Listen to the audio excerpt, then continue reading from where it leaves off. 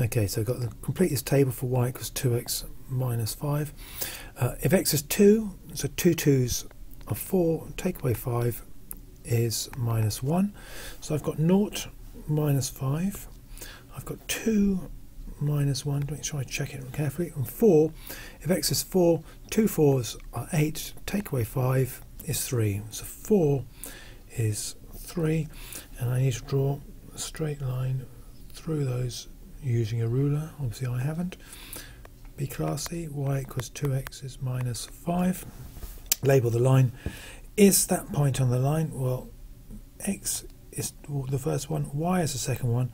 Is it on the line? Well, if x is 12, 2x's are 24, take away 5 equals 19.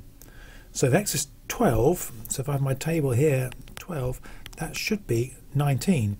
They said it is 12, 9. Is that on the line? No.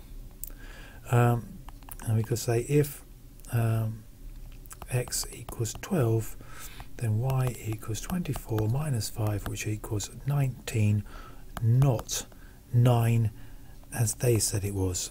So it's not. That's 15 done.